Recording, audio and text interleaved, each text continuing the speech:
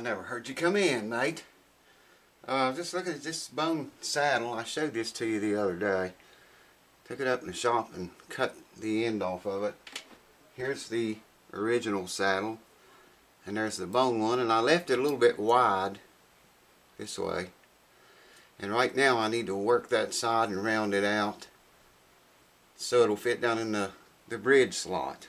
Right now it's too wide this way to fit down in the bridge slot, so I'm going to work it down to this size, and then I'll bring you back. The radius on this saddle is completely wrong, and I forgot to even mention that on that nut I made. The guitar has a 12-inch radius, so I made that nut with a 12-inch radius in it, and I'm going to make the saddle with a 12-inch radius. Now most people would just cut the saddle down to fit and get it to go in the slot and call it, you know, and let it go at that. Well, I don't do that. I like to keep the radius all the way down, you know, to match the neck, whatever the neck is. Some of them change as they come down the neck. Some of them are the same all the way down. I like to, you know, stick with that, stay as close to whatever the neck is as I can. So in this case, it's a 12-inch. I'm going to, like I said, work this side down first, then I'll bring you back and show you how we're going to get the radius in that thing. 12-inch radius block, and all I'm going to do is just very lightly start sanding on the top of the saddle. You can see here what's touching the saddle and what's not. Now we want all of this to touch, make contact with the saddle, not just the sides. So now that we have a 12-inch radius in the saddle,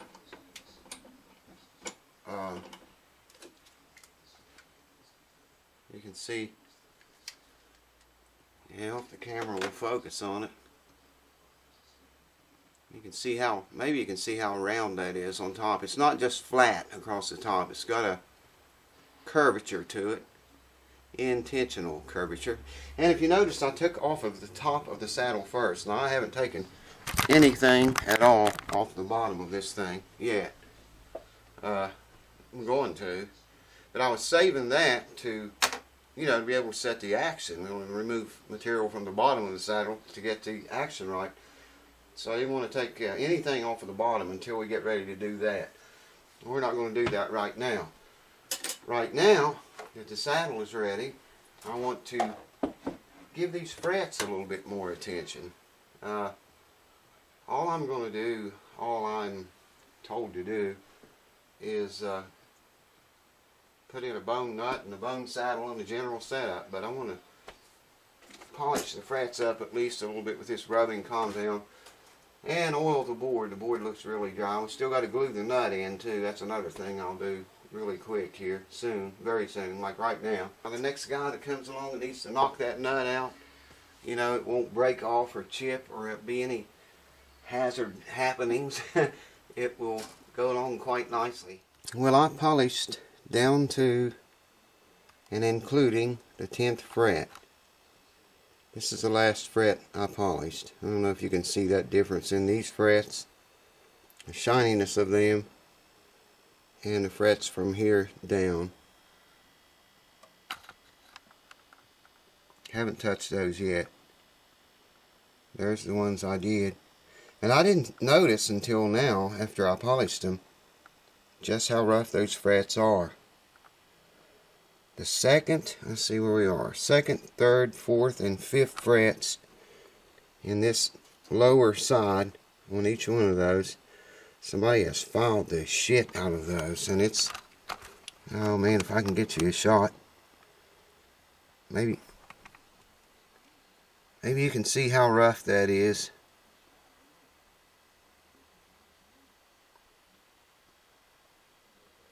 I don't know if the camera will get this or not, but they are roughed up, man. And I used to fix, when somebody used to bring me instruments, I would fix everything I seen wrong with it. And I quickly learned, well, not quickly, but I learned, only fix what the customer tells you to fix.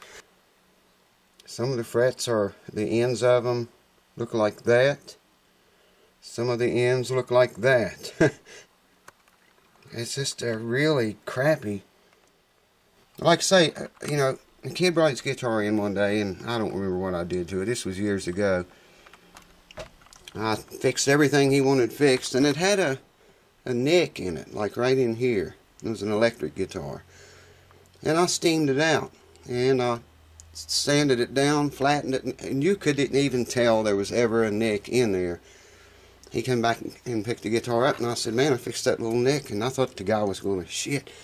Oh, dude, he said, my grandpa put that nick in there, you know, and you couldn't even see it anymore.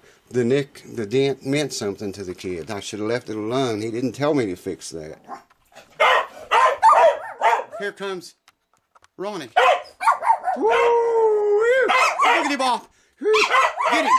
Here comes Ronnie! At the house that never sleeps, folks. Let me show you one more time. These are the frets at down at the sound hole. Now I can make every fret on this guitar look like that. That's the way they should look. But check this out. See how round and crowned they are? Look at that 14th fret at the body joint, that one right there. Look at that compared to the next one down, what they've done. There's not even a crown there, man. It's flat and it's scratchy and just shitty and a terrible job. Look how rough that is. And every fret's that way from here. Look at that. This is what I was trying to get to show up a few minutes ago. I couldn't see this stuff until I polished the frets. Man, it's pronounced now. The first fret, let's see. There's the nut. First fret isn't too bad. It's bad enough, but compared to, look at that. That's the second fret. 8, 9. Boys, what Mark is talking about. 10. Throw them bows, son. 11. 12. 13. 14. 15. 16. That's where it was buzzing out, because they had the nut action so low and then so much neck relief in it, you know. Terrible setup, man. One last look at the frets and the board. Look at that board, man. What that oil does. Holy cow, that looks like a brand new, clean fretboard. Okay, got the new saddle in, got it strung up, tuned up. These are still the old strings, and I broke the third, but we're just going to check the nut action here again.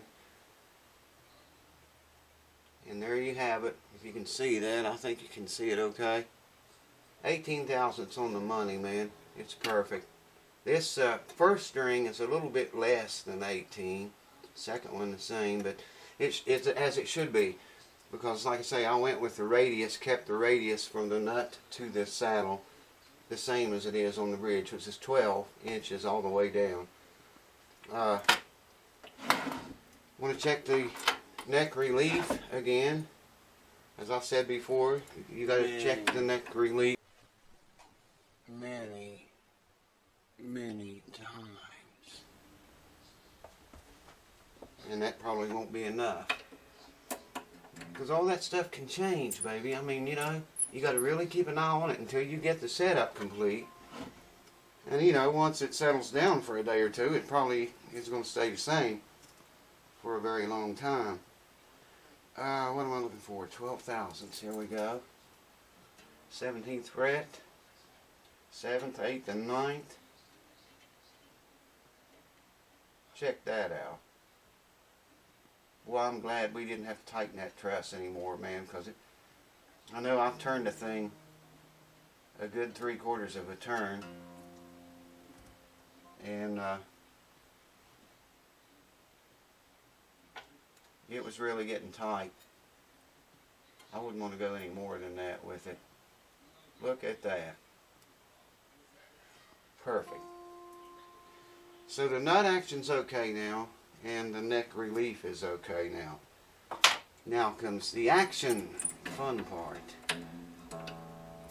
I did this on so many videos, man. I feel like I'm repeating myself. Let's measure the action in thousandths for right now, okay? Reason being, so it'll make it easier for me to explain to you one method of doing this. As I said before, there are many, but this is one of the many ways to do it. And we are at 100 thousandths bass string at the 12th fret. 100 thousandths. And 60 thousandths on the high E at the 12th fret. 100 thousandths and 60 thousandths.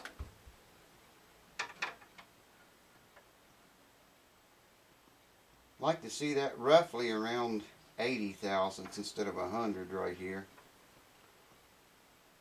It's exactly dead on the money, 100. We'd like to see about 80 thousandths. That's what our action is going to be when we get this 12th fret down to 80 thousandths. It's roughly around 3/32 to 5/64, okay? Now, the trick here, the easiest way I've found to do this, and I've told you all this before, but for the newcomers, maybe you didn't get to see those videos, so I'll say it again. If you want to drop this, well, in this case, we want to drop it, it's 100 thousandths, we want to drop it down to 80, so that's 20 thousandths difference, okay? Back here at the saddle, I have to mark off double that amount. I got to take 40 thousandths off of the bottom of the saddle. That way we'll keep our radius and only be lowering the saddle. I take these strings loose again, man. And by the way, I did oil the bridge back here too. So that's done. It's oiled. But yeah, we have 100 thousandths here. We want to drop that 20 to get down to 80, so that means we got to take 40, double the amount of what we want to drop it off of the saddle, which will be 40 thousandths. So let me get my get everything together here, and I'll do it and bring you back. By the way, that 60 thousandths on the high E at the 12th fret, it reads 60 thousandths. It'll drop 22. It'll come down to 40 or thereabouts. The whole thing will drop accordingly. If we just flatten the bottom of the saddle, you know, everything will be okay. Everything's going to be okay, I promise. Take my word for it. So, okay. Let's do it! Hopefully you'll be able to see this. I'm down in the floor. I got my back turned toward the camera. But hopefully this will all make sense. The way you mark that, I have 40 thousandths worth of feelers gauge here, okay? I'm just going to hold that down flat on the table, as flat as I can. I'm going to only hold half of it flat. Stand up the saddle beside of it and mark it. And there's our mark. It's not all the way across, but I want to concentrate on this side of it because that's the side that's accurate, most accurate.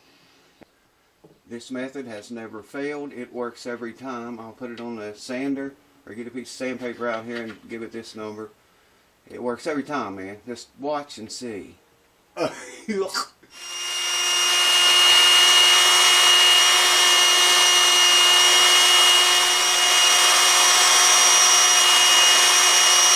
Usually what I'll do is put the saddle in a vise and let the part of the saddle that I want to remove stick up out of the vise, and use this or some kind of sander, sand it down to the vise, and then we're there.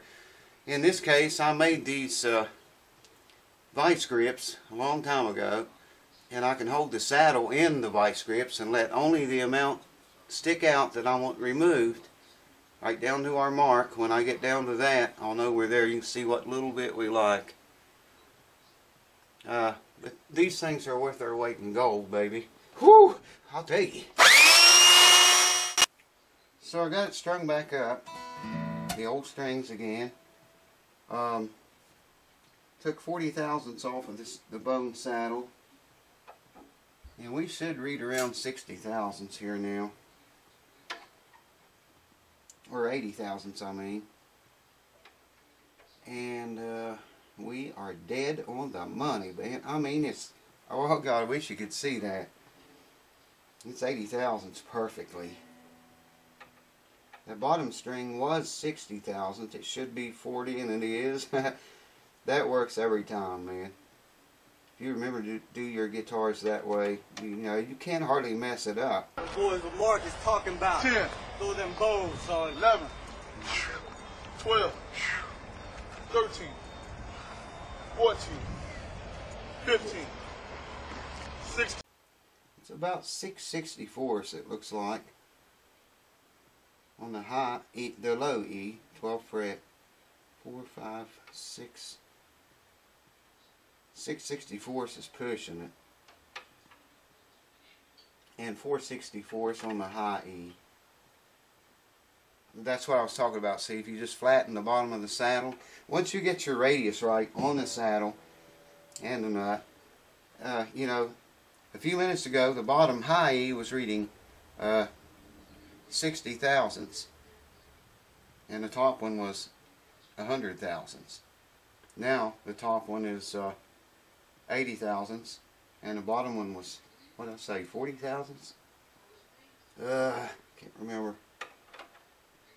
Yeah, 40 thousandths. Now, that's what I was talking about, you know, dropping everything together. 6/64 or just slightly under that, but higher than 5 on the low E, and the high E is 4/64. 2/32 or 1/16, however you want to look at it. So I guess now I got it just a tiny bit tuned, tiny bit sharp, because we don't have no third string. That third string is going to add a little bit more tension on there. And, you know, it's going to make a little more neck relief with nut action. We'll have to check all that stuff again. So we ain't done yet. Hold on. Okay, so we are on the final stretch, folks. I put the new strings on it. Tuned it up. We got to check all this shit again yet one more time. Maybe more times than one. Who knows? Let me find my 18 here. We'll check the nut action first. 10 and an 8 will do it. I think, yeah, you can see that okay. And you can looky there.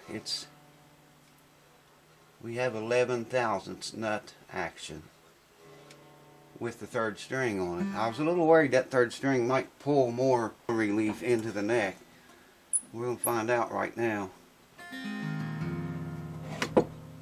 And now I need a 12th thou. 12,000, 0.012.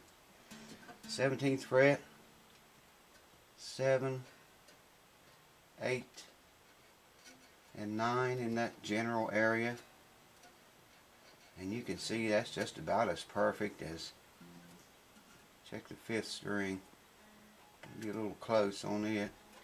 If any one of those 3 frets, that 8th fret's very close.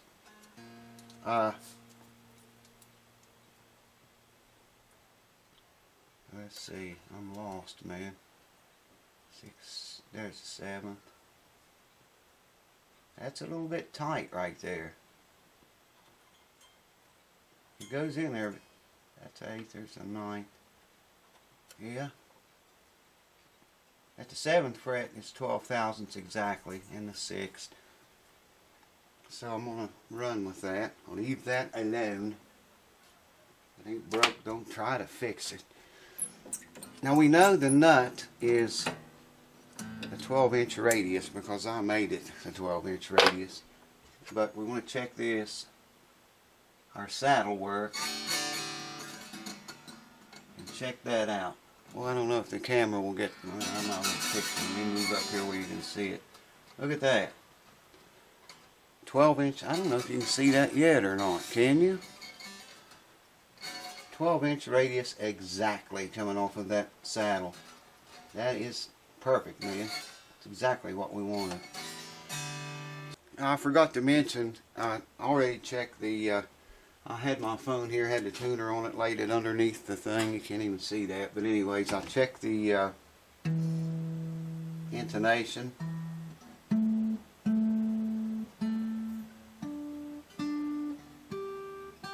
And it's right on the money.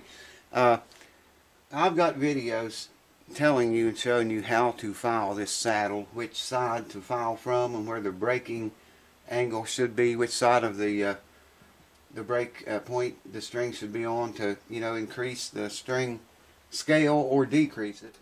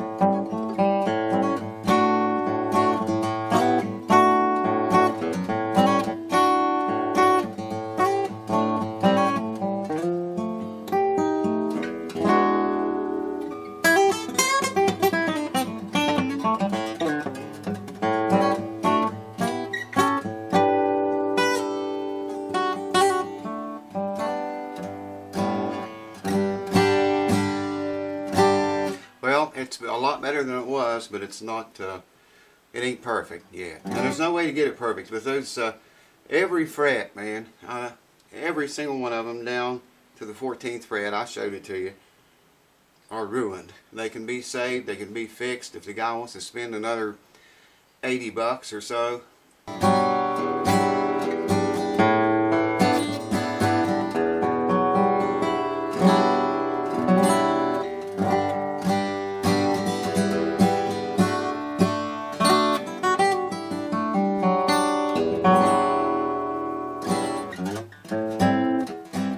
Sounds good too. It sounds pretty good, I think.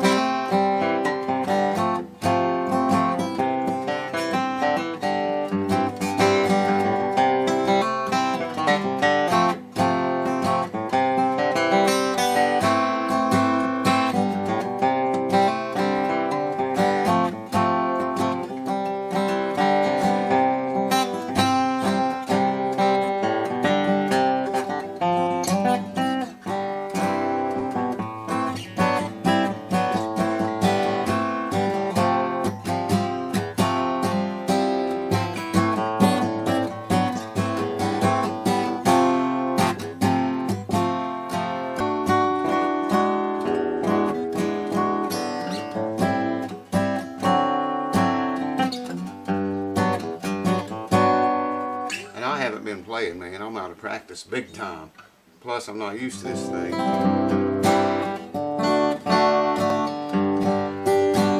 But there you have it, folks. I'll give you a close-up, as close as I can get. Here's what the new bone saddle looks like. I think it turned out pretty good. Shot of the back of it. Can you see that? Can't you see it? There we go. And the nut, we already seen that, but it's as close as it's going to get for what I'm told to do. I can't do anything else to it. I'd like to get some of these other little buzzes out of it. So I can't believe some of you guys thought this guitar was ugly. Ugly, baby. I think it's gorgeous wood, beautiful wood on the back and sides. Anyways, thank you guys for hanging with me. I hope someone picked up a few tips they can maybe apply to their own guitars if need be. You may see this thing again. I don't know. When the guy plays it, he may say take it back and do the frets on it. Who knows? But if he does, you'll see it again. Probably. I got some other ones here I need to get on the chopping block and get done. But thank you all for staying with me through this, well, it was being 3 videos, something like that. Bone saddle, bone nut, changed the neck relief, changed the nut action, changed the string action, general setup, did basically nothing to the frets. So that's pretty much all I can think of right now. Adjusted the neck relief, I think I said that. Checked all the tuners, the tuning machines, made sure they were tight, and they're all good. So thank you guys and gals again, and I will see you on the next one. Cheers to you. Peace. Finish that! Finish that quick!